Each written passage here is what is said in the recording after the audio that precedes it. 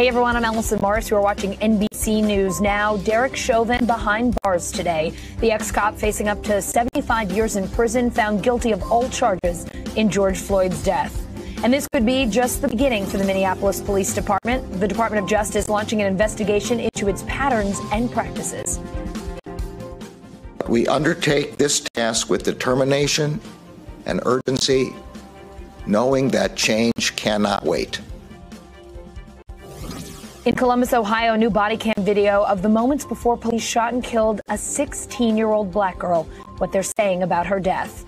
And we start the show today with NBC News correspondent Gabe Gutierrez. He is in Minneapolis for us today. Gabe, people started celebrating there across the city as soon as they heard the guilty verdict. George Floyd's cousin Tara Brown telling MSNBC's Craig Melvin today that the people in the streets, the protesters all year long, helped make this verdict possible. Here she is. I've even had people to say to me since this all started that there were times before this that they did not get it. And so being exposed to the protest and it just, you know, it was one of those things that just kind of pushed this movement forward. You couldn't help but see it. Gabe, tell us, if you will, what it's been like in Minneapolis today. What kind of reaction, what kind of vibe are you getting from the people you've spoken with today? Yeah, hi there, Allison. Well, relief has certainly given way to reflection here in Minneapolis. This was a verdict that had been awaited here for not just a week, but months, really the better part of a year. This is a community that had been on edge for just as long as anyone could remember here. We spoke with the mayor this morning. He called this one of the most significant moments in the city's history. And as you mentioned, Floyd's family is also reacting, now calling for police reform at the federal level. Of course, the Federal Police Reform Act has been passed by the U.S. House, not the U.S. Senate. Now there are a lot of calls here to move that forward. But, Allison, there's also a lot of questions about what's next for not just the future of police reform, but the future of this case. 3 other officers that are involved, they'll have a trial together in August. Derek Chauvin himself, as you mentioned, he is now in jail in a maximum security prison in segregation for his own safety as he faces charges, sentencing, as he awaits sentencing in about 2 months for that second-degree murder conviction, as well as third-degree murder and second-degree manslaughter, up to 40 years in prison potentially for that first charge, for the second charge, up to 25, and up to 10 years in prison for the manslaughter charge. But again, this is a community that had been waiting for this verdict for quite some time. It was a very emotional, wave of relief that swept over this crowd here, but now giving way to a lot of reflection about what's next, Allison. Yeah, what's next? The big question today. Gabe Gutierrez in Minneapolis, thank you so much.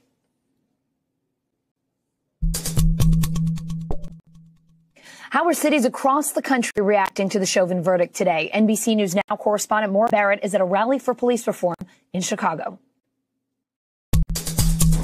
Allison, the collective sigh of relief was exemplified by a night of calm and peace here in Chicago, even as the city was preparing for unrest like we saw here last summer. But that very much wasn't the case, though. The feelings were coupled with feelings of anxiety and doubt about police reform going forward. This morning here at City Hall, a rally for police accountability already happening the morning after we got that Chauvin verdict. And I spoke with some people here about overall reactions about what this means moving forward, because remember, here in Chicago, they're still grappling with the shooting and killing of 13-year-old Adam Toledo by a Chicago police officer, a long-standing history of tension with the Chicago police. And so people here are still frustrated, but looking to do the work. Take a listen to some of our conversations.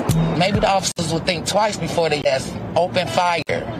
You know, it's a lot about the guns. It's the guns. It's the opening fire. You can't just open fire on everyone. You know, especially if they have no weapons. You can't just do that. You can't hurt people out here just because you're an officer.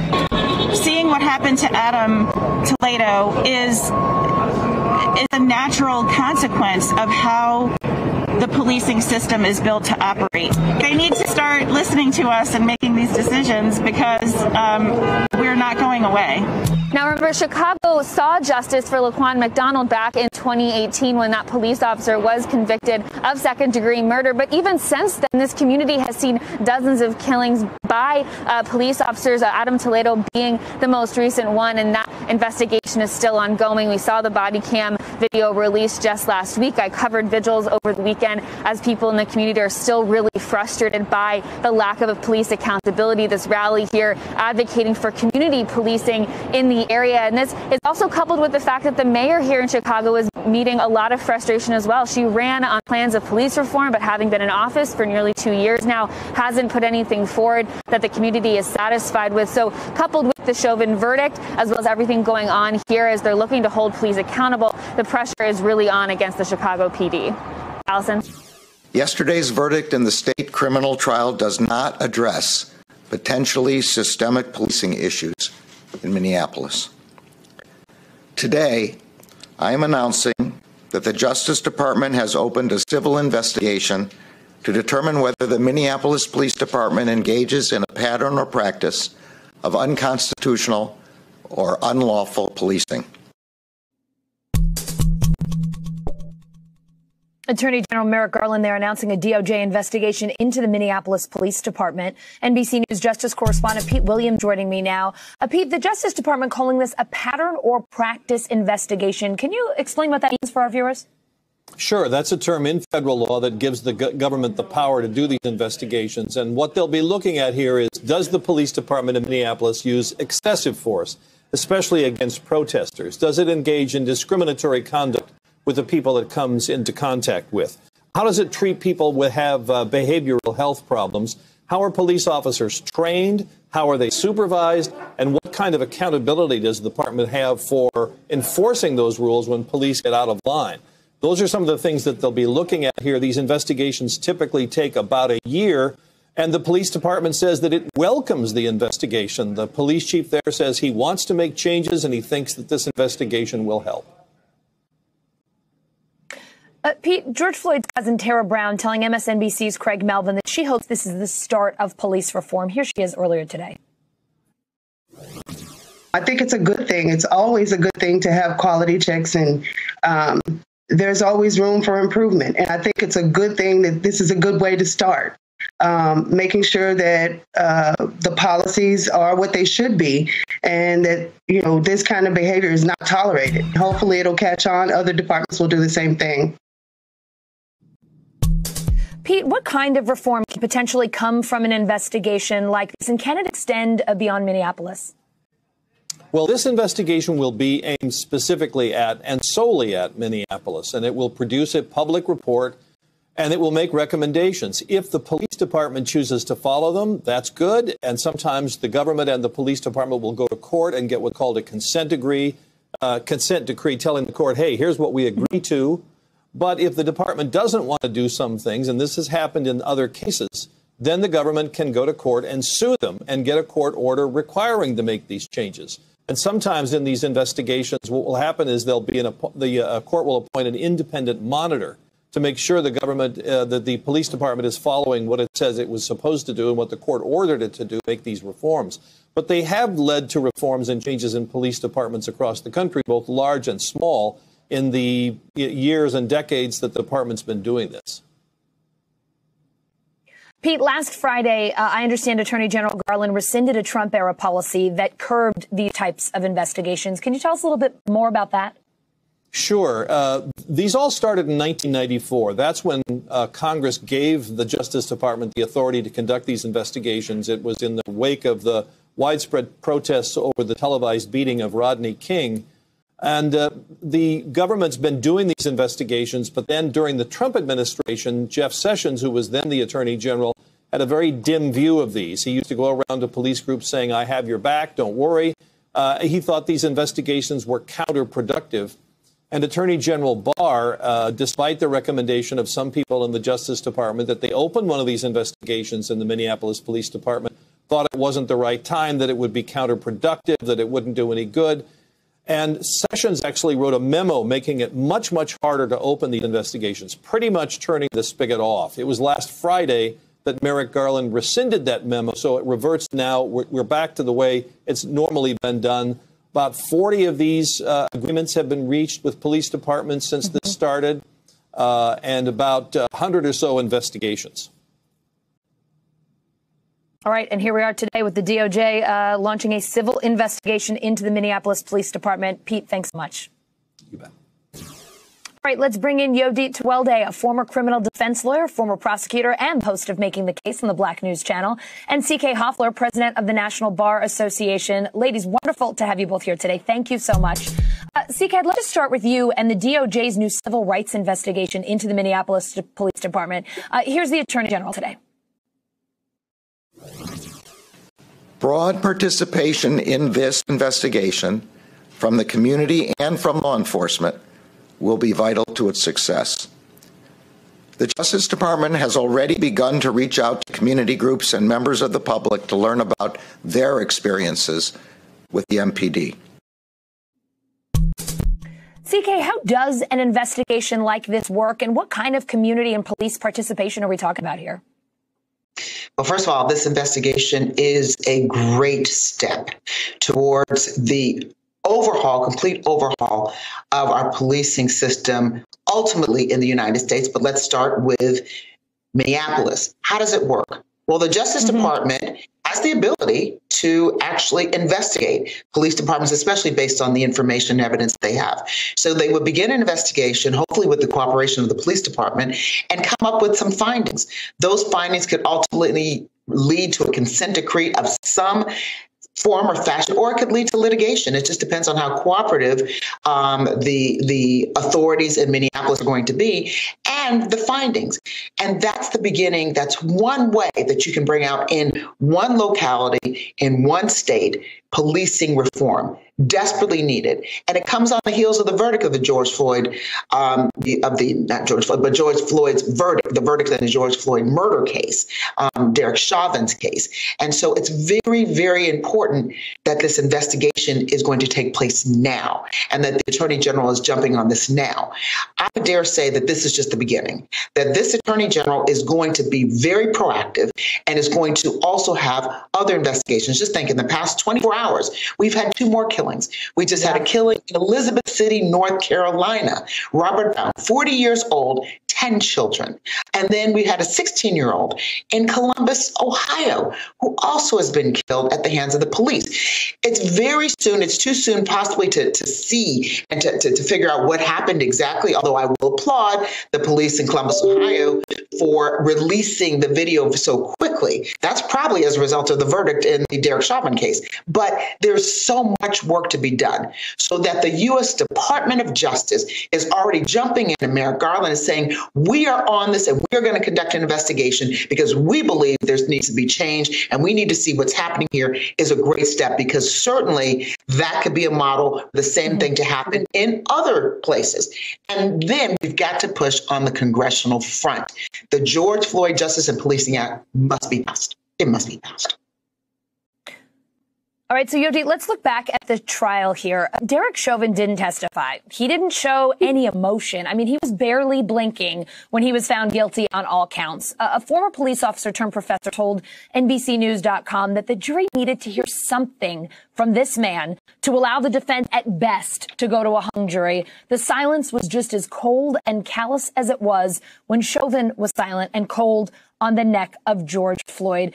Yodit, how could Derek Chauvin have maybe helped himself in this trial? Is there anything that you think he could have done here? And is there anything that he needs to do to garner any sort of sympathy at his sentencing, or is he just beyond that point? Well, first, the defendant has the right to not take the stand, and the jurors understood that in jury selection, that this was a right for the defendant not to take the stand. And there's various reasons why, not just because of guilt per se, but there could be a number of things that could go wrong on the stand. And the jury would perceive that to be something that we can't necessarily help. But what the defense attorney was doing with Derek Chauvin was instructing him basically to keep writing in that notepad. People were wondering, what was Derek Chauvin writing so feverishly throughout the entire trial on this notepad? Well, in order for him to not make any facial expressions, to react to any type of testimony brought on by the state. Because again, jurors are very perceptive. They can pick up on those type of things. So that was one thing. Two, Imagine the prosecution's glee to have Derek Chauvin on that stand. I was a former prosecutor. Whenever you got a defendant on the stand, we were salivating because now this was our turn to question the man of the hour. And imagine what that prosecutor would have done. Taken that 9-minute and 29-second video, took it frame by frame, and asked Derek Chauvin on as many occasions as possible why he never let up on George Floyd's neck. It would have been a disaster. So yes, some people would have said, hey, I want to hear from the defendant. Most jurors do, but it would have been a complete and utter disaster on cross-examination, just like it was a disaster when the prosecutors were cross-examining the witnesses for the defense. And that was the defense attorney's way of speaking for Derek Chauvin, was through their experts and through the line of questioning in order for him not to be able to take that stand. So it was a good idea. I was always wondering how this trial could actually, the defense case could actually go worse or get worse. It would have been worse if Derek Chauvin took the stand. Let me ask you one quick question before we go. Will that change in sentencing? Will he need to say something? Will he need to express some sort of remorse there? Or as a defense attorney, would you advise him just to keep the course and not say anything? Well, I would be, is that a question for me? I'm sorry. Sure. Yeah, of course. Yeah. Okay. Well, I would be, as a defense attorney, I would be presenting mitigating evidence for my client, and I would be trying to refute the aggravating factors that the prosecution is trying to establish. And they're trying to go for an aggravated sentence, meaning beyond what these state guidelines are. Right. So he's got no history, criminal history. The guidelines would be about 12 years for the top murder charge. Well, the prosecution is saying, no, we want to establish aggravating factors in this case that would go beyond that. And so as a defense attorney, I'd be focused on that. I wouldn't be so gung-ho on letting Chauvin talk, because, I mean, again, you just never know what he's going to say. You don't want to prepare him for something like that either. So I would be trying to refute those factors and try to present the fact that he has no criminal history and try to get as much mitigating evidence as possible in order for the judge to lessen the sentence. All right, we have to leave it there. CK, Yodi, thank you both so much for being with us today. We really appreciate it. Thank you. Thank you. All right, let's check in with NBC News Now correspondent Simone Boyce. She has the latest headlines for us from NBCnews.com. How you doing, Simone? Hey, Allison. Today we start in Bali, where Indonesia's Navy is searching for a submarine that went missing this morning. Authorities say the underwater craft had 53 people on board, and now the Navy is asking Australia and Singapore to help out with the search. Well, Subaru is recalling nearly 875,000 vehicles in the U.S. The company saying that the recall is due to engines stalling in some models and suspension problems in others. Now, this recall will begin on May 28th. And the poverty rate in the U.S. reaching its pandemic peak last month at 11.7%, even as the unemployment rate fell and states loosened business restrictions. The new numbers coming from census data research from the University of Chicago and Notre Dame. The report also finding black poverty rates even higher at 21%. Well, in Los Angeles, a federal judge overseeing a sweeping lawsuit about local homelessness ordered the city and county to find shelters for all unhoused residents living on LA's infamous Skid Row within 180 days. Judge David O. Carter, in his order, saying, quote, all of the rhetoric, promises, plans, and budgeting cannot obscure the shameful reality of this crisis that year after year, more homeless Angelenos die on the streets. Well, plans for a breakaway European Soccer Super League are now called off. Multiple soccer clubs involved are pulling out of the plan after widespread criticism. Plus, one of the league's founders today saying he doesn't think the project is still up and running. Allison, that'll do it for me for now. I will see you in a little bit. All right, Simone, thanks so much. Protesters in the streets of Columbus, Ohio overnight chanting Ma'Khia Bryant, the name of a 16-year-old black girl police shot and killed yesterday afternoon when they were responding to a 911 call about an attempted stabbing. Just a warning for you, this next video is disturbing. This is newly released body cam footage of the incident. It looks like Bryant in the video is trying to stab two girls just before police shot her. NBC News correspondent Josh Letterman is in Columbus, Ohio for us now. Josh, this shooting happened right before the Derek Chauvin verdict was announced. What do you know today about the victim and what happened there? Well, Allison, you mentioned that it looks in that video like Ma'Khia Bryant is trying to stab someone with a knife in the moments before she was fatally shot. Police are saying that that is what they believe was taking place just before the officer shot her, what appears to be 4 times. Police today, just in the last couple of hours, are releasing 911 tapes that show there was a 911 call in which you can hear an altercation in the background. There was clearly some type of disturbance going on as a female caller reported to police that someone was trying to stab them. We don't know exactly who that caller was, but police were able to show up about 8 minutes later. That is when police say that this shooting took place after the officer saw her with that knife. But still a lot of unanswered questions about exactly what happened here, with police generally deferring to the Bureau of Criminal Investigation, a state authority, to do an independent probe, figure out whether the laws and policies were abided to here. Josh, a couple of questions for you. First of all, what are Columbus police saying about this shooting? They are saying that this was a tragedy any way you look at it. They know tensions are running extremely high in our country right now, particularly after the Chauvin verdict. They know how this kind of tape looks and the kind of fear that it creates for people, but they are urging people to be patient, saying that while you can see what happened on the video, that there are so many other questions that need to be answered, such as what would have happened had the officer not pulled the trigger at that moment.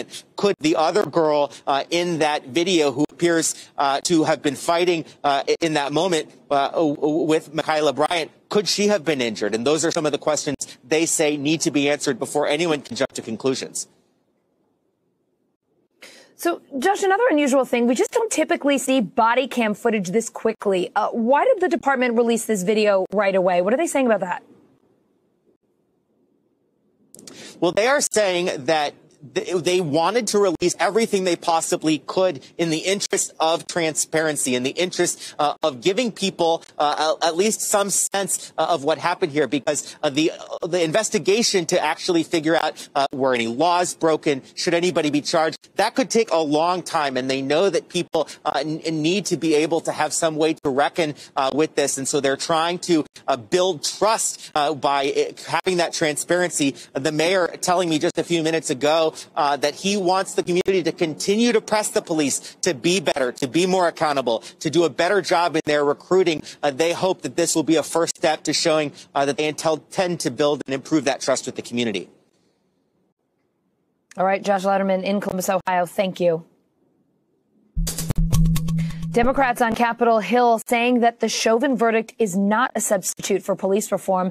They are turning up the pressure on Senate Republicans to pass the George Floyd Justice in Policing Act. NBC News Capitol Hill correspondent Leanne Caldwell joining me now. Leanne, Congresswoman Karen Bass, who sponsored this bill, says it has more momentum now.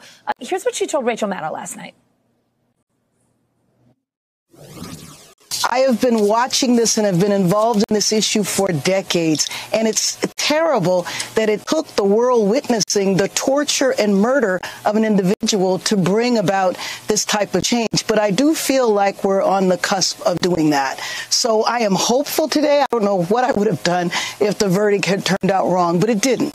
And so I am hoping that the measure of hope that we all got today will be enough to get us over the finish line and put a bill on President Biden's desk.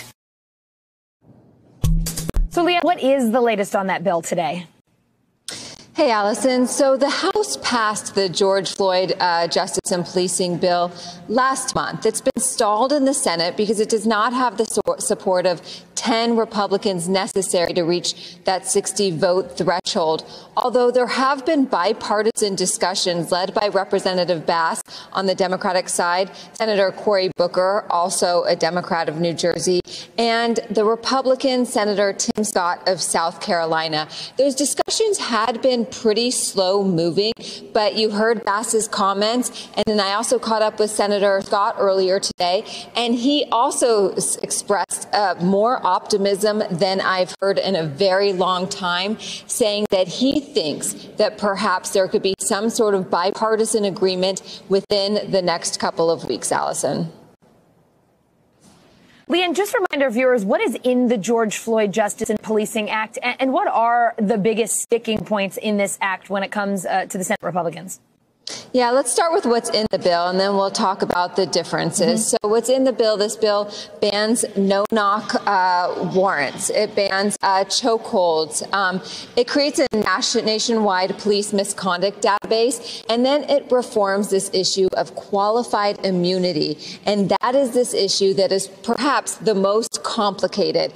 And what it does is qualified immunity in its current form prevents police officers from being held liable or responsible for wrongdoing while on the job. And Democrats want to completely reform that and make sure that police officers are held accountable. Republicans say that's going to drive out a lot of police officers, indirectly defund the police because they won't be able to recruit and maintain police officers. Well, Senator Scott said his new proposal, what he offered to Democrats, is instead of holding the police officer, the employee, accountable, then perhaps they should hold the police department, the employer, accountable. And that could be some sort of compromise. We haven't heard back from Democrats, though, on if that's something that they are willing to support. But again, this issue of qualified immunity, police officer individual accountability is a major sticking point. It was a sticking point last year,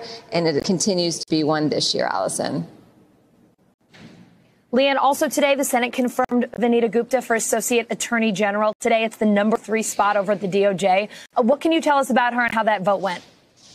Yeah, well, Vice President Kamala Harris came to the Hill expecting to have to be a tiebreaker vote because there was no indication that any Republican was going to support her. But Alaska Republican Senator Lisa Murkowski did come out and support her, and she explains her vote on the Senate floor. Let's take a listen.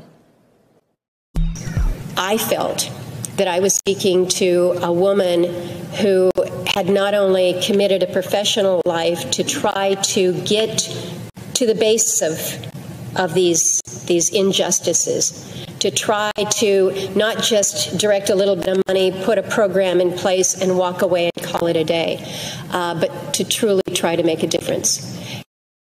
Senator Murkowski bucked her party. Most Republicans said that they opposed her because she was critical of Republicans during the Trump administration. Others claimed that she had supported in the past defunding the police, something that Gupta had denied. But it's also important to note, Allison, that the mostly united Republican opposition was mostly here in Congress. There was a lot of Republicans outside of Congress who came out in support of her, including the former DHS secretary under President Bush, the Fraternal Order of Police, and a long list of Republicans who say that she is a consensus builder and highly qualified for the job, Allison.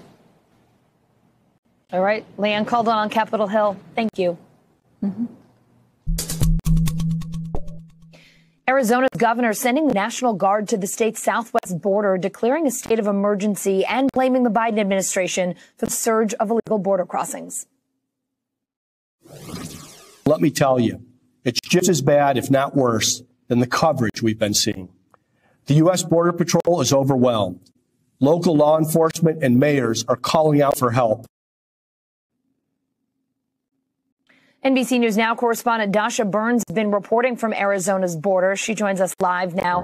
Dasha, Arizona, the first state to declare a border control state of emergency. I know you rode along with the Cochise County Sheriff. Correct me if I'm saying that county wrong. But what did you see, and how is the National Guard going to help law enforcement there? Hey, Allison. Yeah, you got it right. Cochise County, it shares 83 miles of border with Mexico, and it's in the Tucson sector, which is the second busiest for Border Patrol apprehension, second only to the Rio Grande Valley. And as we drove along the wall there, we can literally see traces of people who have recently come across. There are multiple places where barbed wire in the wall has been cut, where you can see backpacks, clothing, shoes, ropes from people who climbed over the wall. And in just the couple of hours that we spent with the sheriff's deputy out there, we saw two young men apprehended apprehended. They were from Mexico. They were apprehended by Border Patrol, and they told us that they were coming to the U.S. to look for work to provide for their families. And Allison, the numbers here, they are going up. They've nearly doubled since January. And the sheriff tells us that although the numbers are increasing, the resources from Border Patrol here are declining. Take a listen to just some of what he told us. We've lost a lot of our federal support. We've lost our checkpoints. We've lost our aerostat. We've lost one of our Border Patrol stations is no longer supporting our mission here and helping us because they've been shut down and they've been reassigned for child care, processing, and things like that. So the resources we had a year ago, 6 months ago, are no longer here with us. So where are they? They're in other parts of the country on the border. Allison, he says his team has stepped up to try to make up for some of those lost resources. They've done things like installing cameras to help alert Border Patrol to people crossing. But he says that at the end of the day, they are not immigration officials. They cannot enforce immigration policy, and they need those federal partners on the ground, Allison. Josh, I know you've been talking to ranchers in the area. What are they saying about all the people crossing the border where they live?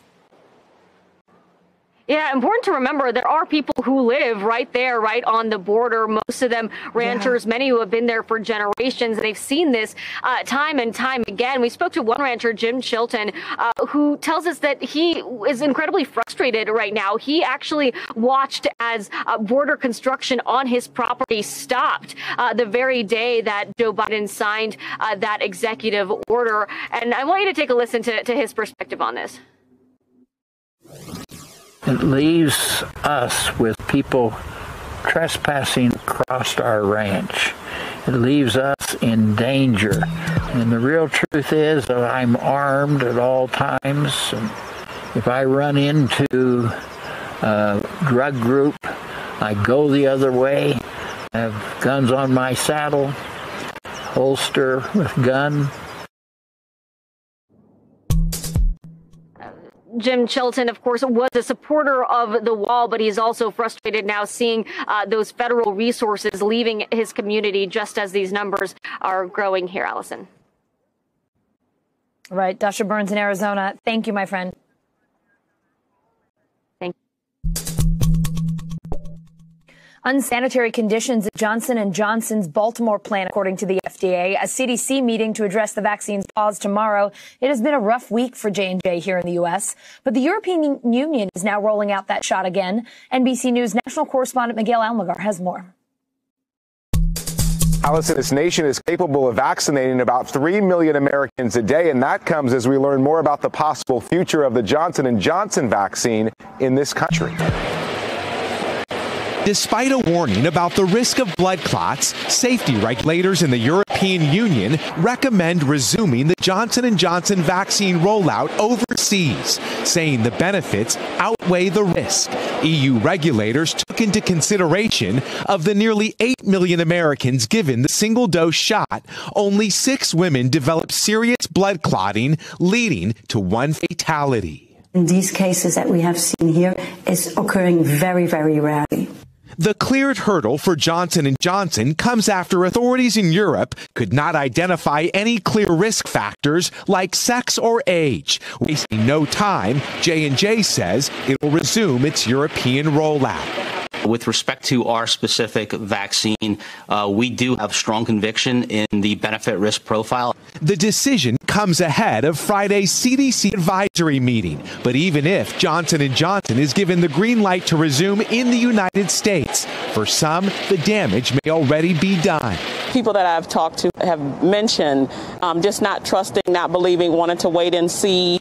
Concern over vaccine hesitancy comes as 9 states now report a climb in COVID cases by at least 25%. Even though Connecticut recently hit its highest hospitalizations in months, the governor is set to soon lift nearly every restriction, including capacity limits for businesses.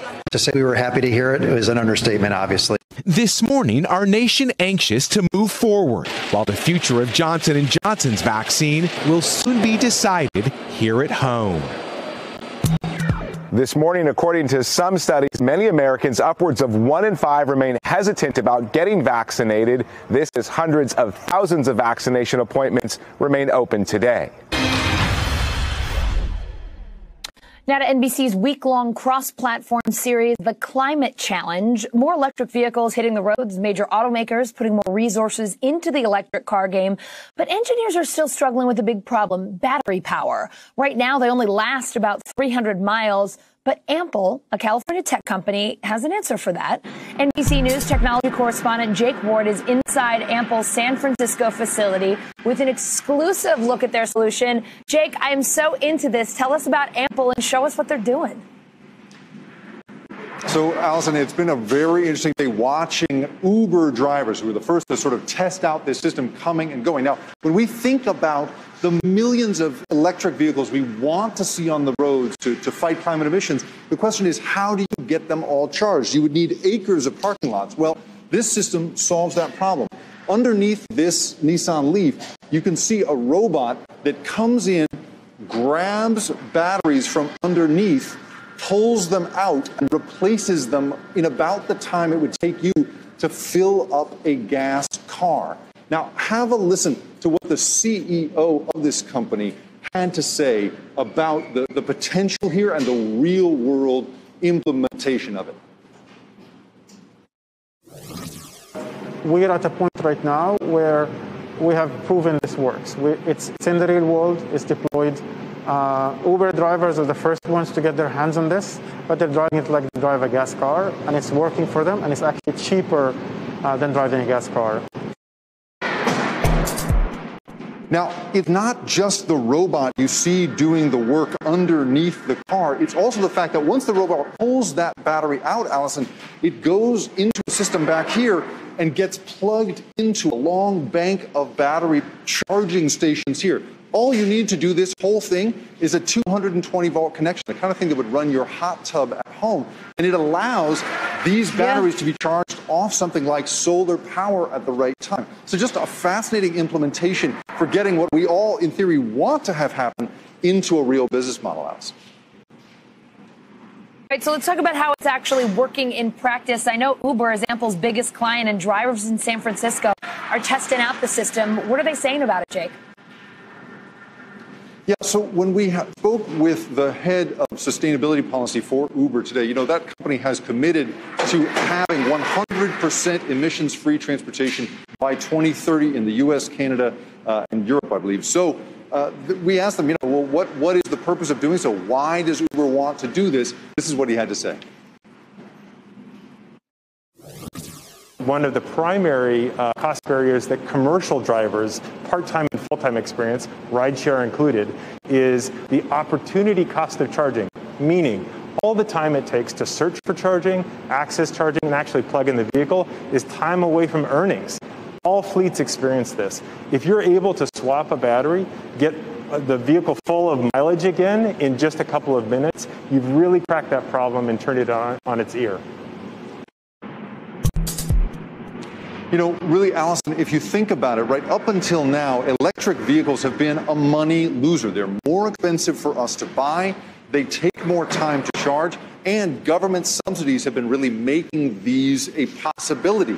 But in this case, we're looking at something that could be 10 to 20% cheaper than filling your gas car, Allison. Very cool stuff. Jake Ward, you always show us the neatest things happening in technology. Really appreciate it. Thank you.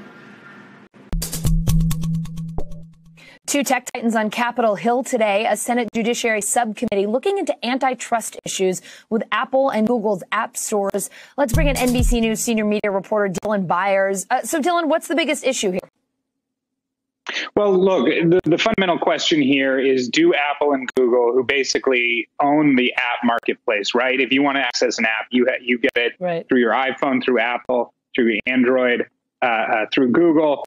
Do they have an unfair competitive advantage, and are they abusing their power because not only do they own the marketplace, but they also create various apps that we use, and are they putting those competitors at a disadvantage? Now, what Apple and Google will argue here is, look, we have created immense opportunity for more competition among app developers, and we have made the experience for consumers much better by creating these technologies. What their critics would say is, yes, that's all well and good, but you control the marketplace, you set the prices, and if an app comes along that competes with an app that you create, well, then that app is effectively screwed and can get run out of business.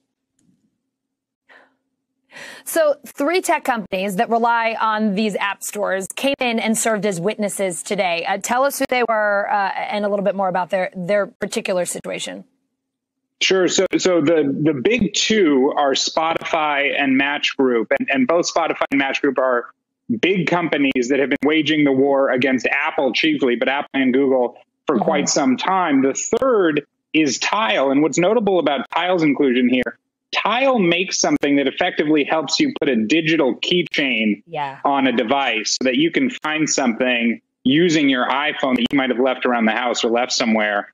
Apple just yesterday rolled out its own competitor to this. So that sort of highlights to you in very real terms the dilemma here. Here you have a company that is effectively saying, how are we going to compete with Apple when Apple is providing its own service using technology that won't even allow us to use? What is our business future going forward? And so I think that's really become a sort of poster child for the lawmakers who are trying to argue that Apple and Google are abusing their power. Yeah, it feels like with the AirTags, Apple handed them a case in point today, or yesterday rather. Did Tile really hammer that home? I mean, was that the thing that we're really going to use to say, I mean, look, this just happened yesterday? Yeah, absolutely, Allison. And effectively, I think one of the most interesting arguments that the representative for Tile made was that Apple did not give them access to certain technologies that made the system more, that would have made Tile a more useful service. And then when Apple rolled out its own version of Tile, they use those very same technologies. And so I think that's something, Senator Amy Klobuchar, Senator Mike Lee, I think that's something they're going to fasten on as they pursue this antitrust case going forward. Oh, it is such a fascinating case, Dylan. I'm so into the ins and outs of it. Thank you for coming on to talk us through today. Thank you. From iconic department stores to major restaurant chains, the coronavirus devastating the U.S. economy. But for every big name company that's filed for bankruptcy during the pandemic, there are small business owners who are suffering as well. NBC News senior business correspondent Stephanie Ruhle has more in today's Bottom Line. The pandemic wreaked havoc on major retailers. We're now expecting a significant number of bankruptcies potentially filed between now and June or July. Since March of last year, a slew of big-name brands have filed for bankruptcy. Brooks Brothers has filed for bankruptcy protection. Neiman Marcus, JCPenney, J.Crew, GNC, and others as well. Mall staples and customer favorites like Lord & Taylor, Pier 1 Imports, and Lucky Brands. The pandemic has dramatically reduced foot traffic, and to the extent that you rely on brick and mortar sales, that's a recipe for a very difficult time.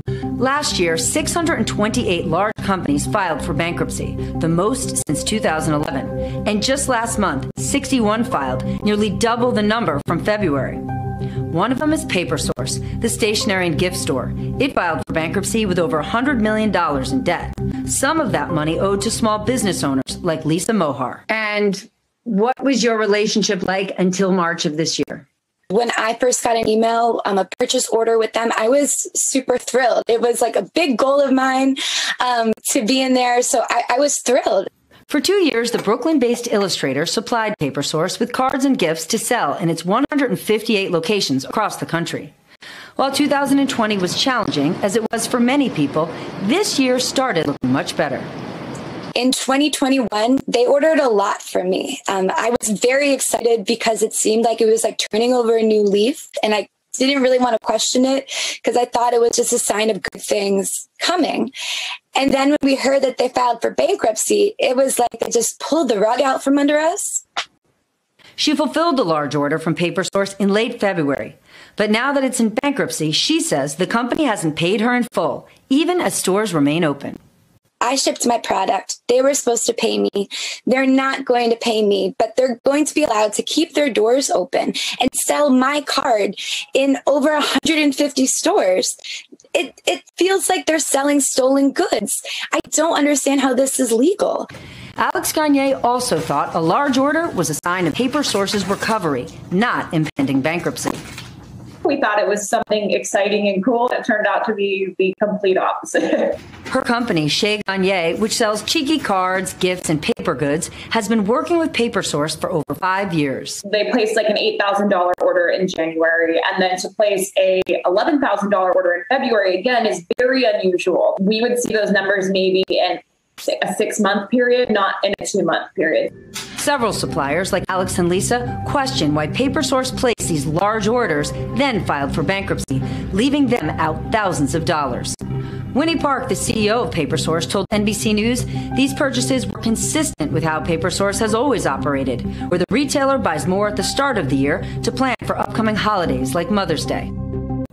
As these largely women-owned vendors try to get PaperSource to pay them the thousands of dollars they're owed, executives at the bankrupt company are requesting a combined total of $1 million in potential bonuses for themselves. There is something uncomfortable in seeing executives being paid large sums while many of the suppliers are going unpaid. Many of those suppliers operate on slim margins. A few $1,000s can make or break them. And with a national chain like PaperSource now in bankruptcy, it's possible they may only get a portion of what they're owed.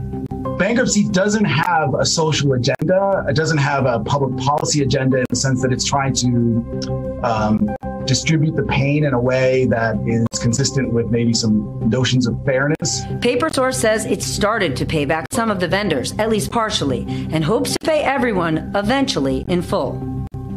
But if we're not getting paid for what we've already supplied, who knows if we're even going to make it to that point? They've made it through the pandemic, but still struggle with the ripple effects. If you're not getting enough sleep, could you end up with dementia? According to a new study from Nature Communications, older adults who sleep 6 hours or less increase their risk of dementia by 30%. So what does that mean for all of us who aren't getting enough shut-eye? NBC News correspondent Ann Thompson takes a look. Here's something else to keep you up at night. If you don't get enough sleep in your 50s and 60s, you could be more likely to develop dementia later in life. That nightmarish news from a study in Nature Communications. It followed 8,000 people in Britain for 25 years, starting at age 50. Those who slept 6 hours or less a night increased their risk for dementia by 30% compared to those who got 7 hours or more of shut-eye. It is a critical health behavior that you must take into consideration as you are aging. Dr. Assisi Satius, a sleep expert at NYU Langone Health, says sleep helps clear the brain of clumps of protein fragments called plaques associated with Alzheimer's. So does this mean if I sleep 6 hours or less, I'm going to get dementia? It doesn't mean that, but what it does mean is that it increases your risk significantly. And so people should take this finding as a public awareness warning. Author Terry Brennan has dealt with sleep apnea for decades. Both his parents suffered from dementia. If there's anything I can do to make sure that I'm not going to get dementia, I'm going to work at that. To make sure you get those crucial 7 hours or more, Dr. Satius says you should treat sleep as an investment. Relax before you go to bed, avoid heavy meals and alcohol before bedtime, and turn off your devices to turn off your mind and rest. Prescription drug prices vary across the country, but I bet you can guess where they're the most expensive. That's right, New York City. Prices there 24% above the national average. That's according to online healthcare platform GoodRx. Denver, the least expensive at 36.5% below the national average. Wherever you live, a new online pharmacy is designed to help you find the lowest drug prices. NBC News investigative and consumer correspondent Vicky Nguyen shows us how it works. Hey, Allison, we are all looking for ways to save money. I'm about to show you how a new site could help certain consumers cut costs on routine generic medicines. The company behind it says its average customer saves about $1,000 a year. You can see right away for free whether it will work for you. For millions of Americans who use prescription drugs, there's a new game in town.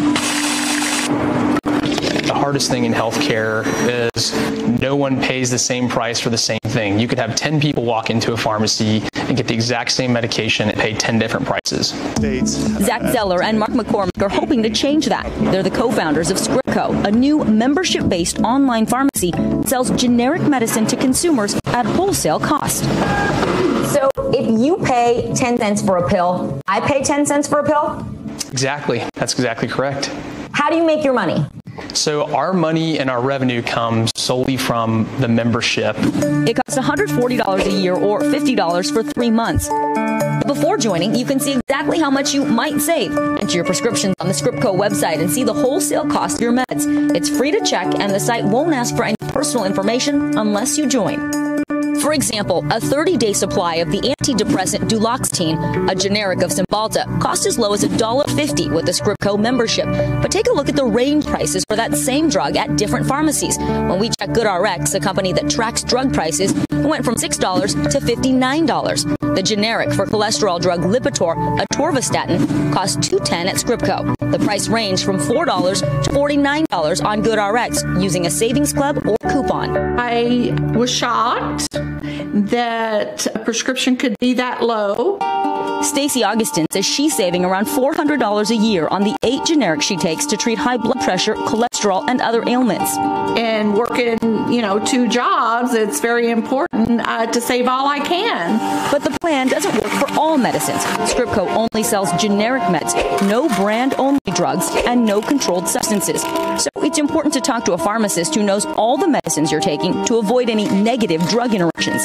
Zeller says Scriptco works best for the 79 million Americans on 3 or more maintenance medications. He introduced us to Victor Soto, who regularly takes 8 generics. Ballpark annual savings was over $1,200. And have you noticed any change in your medications or how your body's reacting to these pills? Everything is perfect. Unlike most other pharmacies, Scriptco doesn't accept insurance. The company says that allows it to cut out the middlemen known as pharmacist benefit managers and set its own prices. Zeller says some members are stunned when they save more and not using insurance, including his own wife, Amy. My migraines are always above my right eye. She says she used to ration her migraine pills because they cost $44 each. Do you think people would be shocked to learn it was $44 a pill, even with insurance? Yeah, because I was. I dove into our wholesale database and saw that the exact same pill was $2.99 from the same manufacturer. It's time for a change. And keep in mind, these are the early days for this business model. Scriptco is in about 39 states so far. It has 1,400 members. We put a lot more for you on today.com. Hey, NBC News viewers, thanks for checking out our YouTube channel. Subscribe by clicking on that button down here and click on any of the videos over here to watch the latest interviews, show highlights, and digital exclusives. Thanks for watching.